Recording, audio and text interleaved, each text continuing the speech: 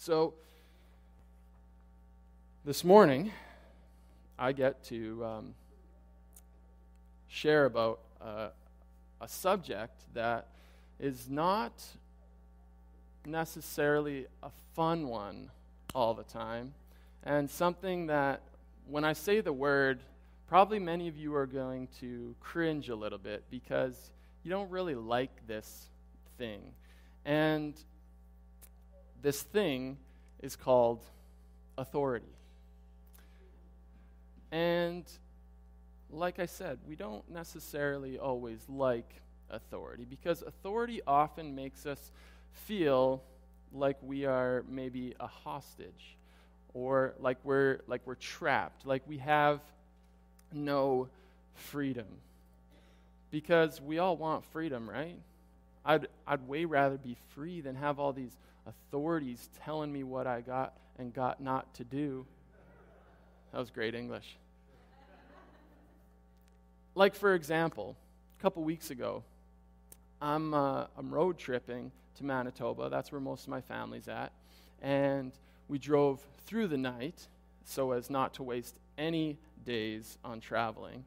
And if you've ever road tripped between Saskatchewan and Manitoba, you know that unless you're like really hardcore into agriculture, it can be a pretty boring drive. Like, there's not a whole lot going on. And so I would love to be free from that boredom and maybe watch a movie while I'm driving. Or be free to text or call people while I'm driving. But the authorities say that I'm not supposed to do that. And so I feel like my freedom is taken away and kind of feel a little bit like a hostage. And I think we all feel this way a little bit at times. Maybe for you, you have no problem with the authorities on traffic laws, but maybe you struggle with the authority of your parents, or maybe you struggle with other authorities like your boss who's always telling you what to do, and your boss's ideas are not even good, and they're telling you things that are ridiculous, and you're like, I don't want to do what my boss is telling me to do. But unfortunately, that's the authority, and sometimes we feel like a hostage. We feel trapped from these different authorities in our lives, whether they're our parents or our bosses or the law or our teachers or pastors even. But the truth is, authority will never go away. See, when I was young, I thought, man, when I get to be 18, when I'm an adult, then finally I'll have freedom. There will no longer be any authority in my life. But I discovered that's definitely not true. And the adults are laughing because they know that that is also true. Authority will never go away. And so what do we do with authority? How do we look at authority in a healthy way? How do we learn to see authority and respond to authority in a way that we're not going to feel trapped? Is it possible to even find freedom in authority? Today we're going to look at a man from the Bible, a man that is really cool to learn from because he lived an incredible life. And if you don't know his story, I would encourage you, after we're done here today, sometime today, to check out his story because God does some pretty amazing things in his life. And he deals with authority in such a healthy and respectful way that we can learn from. And he has a secret, I believe, to why he's able to respond so well to authority. We're going to check out the story of Daniel. And we're going to look right at the beginning in chapter 1, beginning in verse 1, if you want to read along in your Bible or your YouVersion Bible app or whatever. And what we learn from him today, I think, has such value, whether you're a Jesus follower or not, whether you're this big, huge rebel and you hate rules, or you're a police officer. there's value for us today if we put into practice the truths that Daniel learned. Beginning in verse 1 of chapter 1, it says, "During the 3rd year of King Jehoiakim's reign in Judah, King Nebuchadnezzar," can you guys say that? 1, 2, 3. Oh, that was pretty good. "King Nebuchadnezzar of Babylon came to Jerusalem and besieged it. The Lord gave him victory over King Jehoiakim of Judah." Now, this is something that's interesting because those of you Bible scholars in the crowd know that Judah, those are God's people. And so you might be confused as to why would God give this ungodly king victory over God's people? That doesn't really make sense. That's a little counterintuitive. Well, I'm glad you asked the question because let me tell you why this happened. See, I'm going to give a quick overview of the Old Testament. So if you've never read it, listen up closely. You don't even have to read it after this. Just kidding. So way back near the beginning, God comes and appears to this guy named Abraham. And he promises him that he's going to have more descendants than there are stars in the sky. He's going to bless him with all kinds of kids. And this is an amazing promise because Abraham's like 90 years old and doesn't have any kids, and his wife is also really old.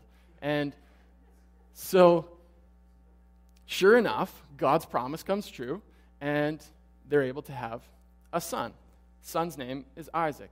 Isaac has a son. His name is Jacob. Jacob ends up having 12 sons, who we now know as the 12 tribes of Israel. And these 12 sons have a buttload of kids, and over time, there's like millions of these Israelites, we call them. But the problem is, they're slaves in Egypt. Being a slave, not a good thing. And so they didn't like it. And so they cried out to God, "Please rescue us, save us from these Egyptians who are enslaving us." And guess what? God saved them, just like they asked. And he came in and did all kinds of crazy miracles, and it's a wild story. And if you don't know that one, check out the book of Exodus. It's awesome. And so he rescues them out of Egypt, and he all of a sudden gives them these decrees, these rules, these laws, this way to live, that if they follow this way to live, they're going to find life. They're going to live the best life possible, and God's going to bless them like crazy and give them these awesome lives. But if they choose instead to ignore him and to go and worship other gods, gods made of wood and stone, then he's going to punish them. And life is not going to be good. And over, they reject God. And they go out and worship other gods and do all kinds of sinful things that God doesn't really appreciate. And so over and over again, God sends people, he sends judges, and he sends prophets to come and say, "Listen, you guys got to smarten up.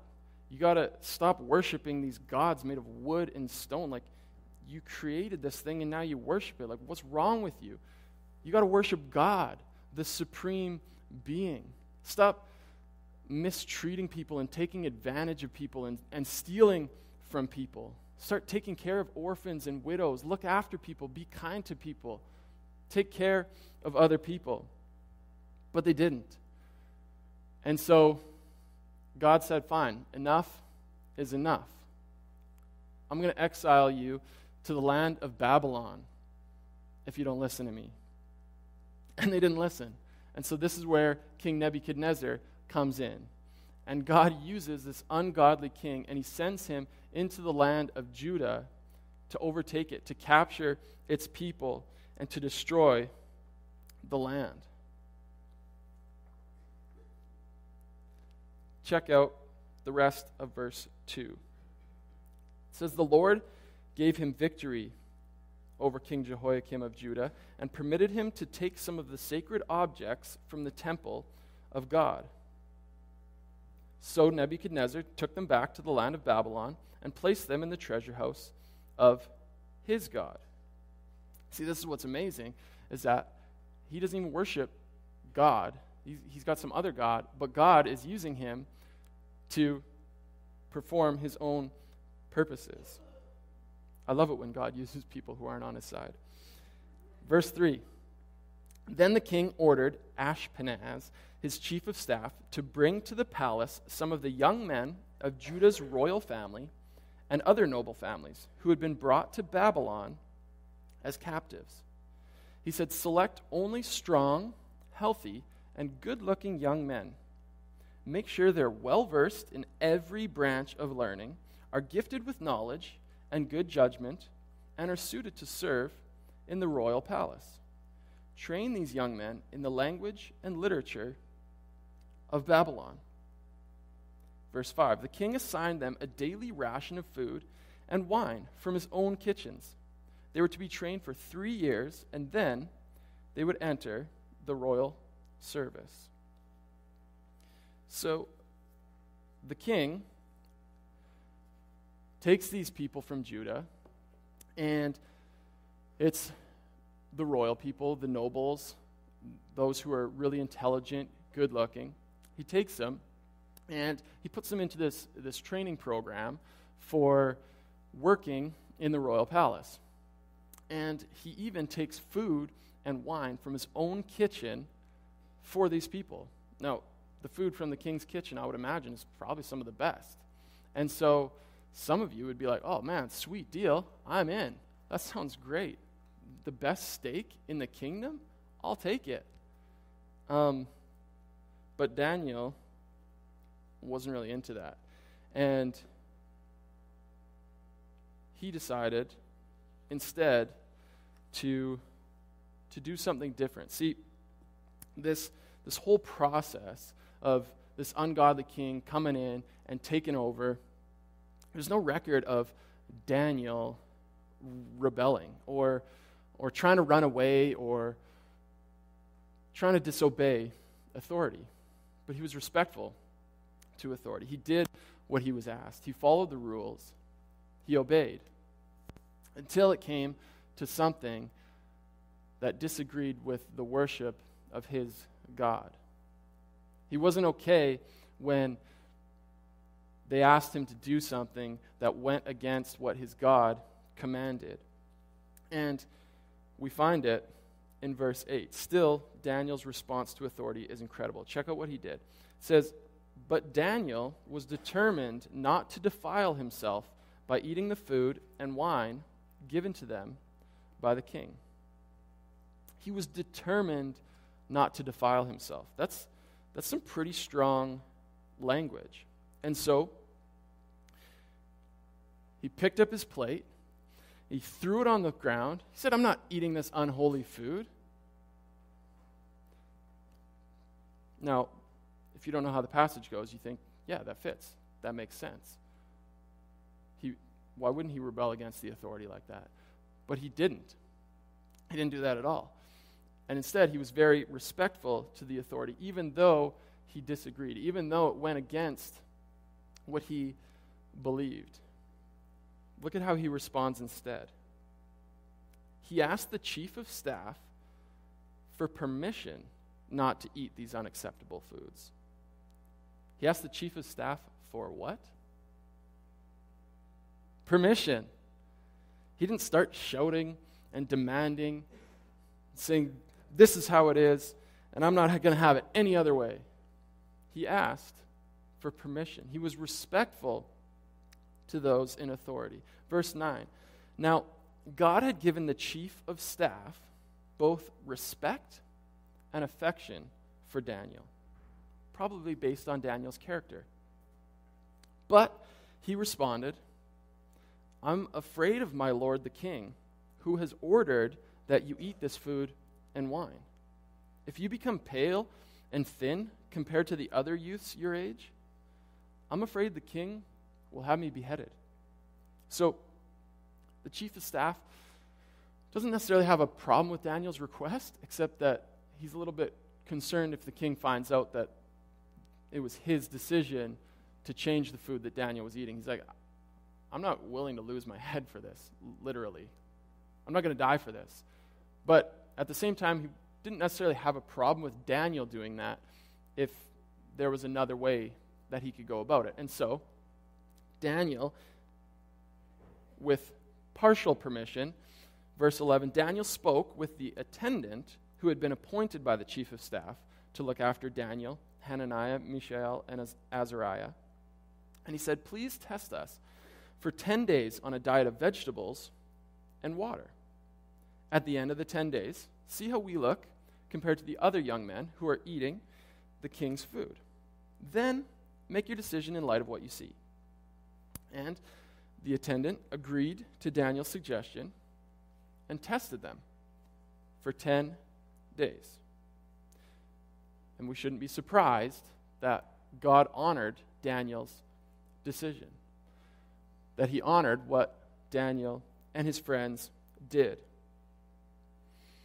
Verse 15, at the end of the 10 days, Daniel and his 3 friends looked healthier and better nourished than the young men who had been eating the food assigned by the king. I love this story of Daniel. It would have been so easy for him to rebel, for him to just take off, to run away, or to make a big show, a big deal about it. But he's so respectful to the authority that's in his life. And he chooses to submit, to respect even such a notorious and ungodly king as Nebuchadnezzar. This was a king who came in, and after capturing a king of Judah, he then also captured all of that king's sons and murdered the king's sons in front of the king's eyes, and then gouged out his eyes so that was the last thing that he saw. That was the type of king that Nebuchadnezzar was. And yet, Daniel respected that king and submitted to that king. And so, you wonder, like, how was Daniel able to do that? Like, how could you do that with such a terrible authority figure over you? How could you have any respect for that person? Well, I believe the answer is found in the book of Daniel, 1 chapter later. And it was in Daniel's view of authority and where it came from. Verse 20, he said, praise the name of God forever and ever, for he has all wisdom and power. He controls the course of world events. He removes kings and sets up other kings. When I read that verse, it makes me think of a chessboard. If you've ever played chess, you know that there's all these little pieces, and it's pretty easy for us to pick one up and move it around. And that's how easy it is for God to set up kings and to remove kings and to move people around, because we are so small and so tiny compared to him. And Daniel knew that God was in charge, that God was the ultimate authority. And it was only because he knew that God was the ultimate authority that he was able to respect the authorities that God had placed above him and way below God. Because he knew that God was the ultimate authority. And the Apostle Paul also understood this very well. Check out what it says in the book of Romans. Paul writes, everyone must submit to governing authorities, for all authority comes from God, and those in positions of authority have been placed there by God. So anyone who rebels against authority is rebelling against what God has instituted, and they will be punished. Both Daniel and Paul recognize that when I rebel against authority, I'm rebelling against God, because he is the ultimate authority, and he has placed those authorities in our lives. And so if we rebel against authority, when I rebel against authority, I rebel against God. And that's why this authority thing is such a big deal. Because when I rebel against my boss, and I never would, because there's no reason ever to rebel to a perfect man. That's for you, John, when you're watching this later. No, but when I rebel against my boss, I'm not just rebelling against my boss. I'm rebelling against God. When I rebel and ignore traffic laws, I'm not just rebelling against the traffic police. I'm rebelling against God. When I rebel against my parents, parents are going to love this one. When I rebel against my parents, I'm not just rebelling against my parents. I'm rebelling against God. And that's huge, and that's scary, because suddenly we've got to treat authority a lot better than we sometimes do. And we don't always want to. But that's why it's so important to recognize where authority comes from. That God is the ultimate authority. And any other authority is placed there by God below Him. If the band could come up, that would be awesome. So, what do we do with this? What do we do going from here? Well, Paul's suggestion would be submit to governing authorities. Submit to those who are in authority over you. Respect them. Honor them. Do what they ask of you. Is this always easy? No. Definitely not. And the problem is that in what Paul says here, when he says submit to governing authorities, he doesn't just say submit to those in authority who are really respectful or really kind to you, or they're really deserving of respect because they're such an admirable person. Or you just have to respect authority as long as the rules that they make kind of fit in line with what you think is reasonable. He doesn't say that. He says, submit to governing authorities. There's no asterisk in there. There's no unless this. But you got to break if the guy's like this. And that's hard because some of us have bosses or other people in our lives who can drive us crazy. And maybe we don't feel like they deserve a whole lot of respect. But God says they do. And because He says they do, if we're followers of Jesus, then we need to do that too. And the only exception to this is like in the situation with Daniel, when somebody in authority asks you to do something that goes against God's commands. But living here in Canada, that's not going to happen very often. It's not terribly often that we're asked to do something that goes against God's commands. And even when it does, like Daniel, we can choose to rebel respectfully. Not to make a huge deal about it or to make a big scene, but to be respectful, to ask permission.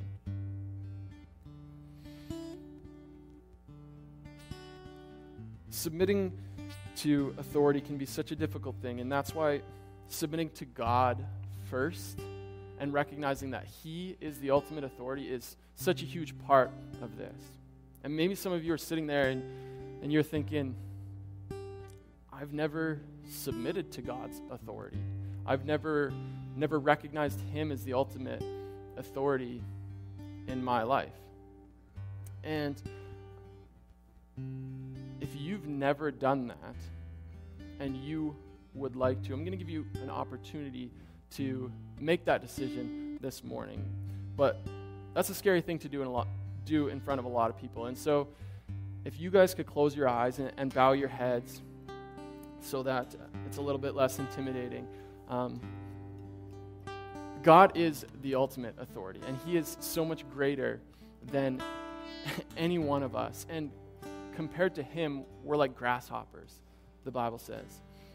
And yet, God sees such significance in us that he was willing to die in our place, to pay the penalty for our sins so that we could receive forgiveness and so that we could have a relationship with God. And if you want to have that relationship with God, if you want to submit to his authority in your life for the very first time, then I'm going to ask you to raise your hand. And then you can put it right back down. Thank you. You can open your eyes.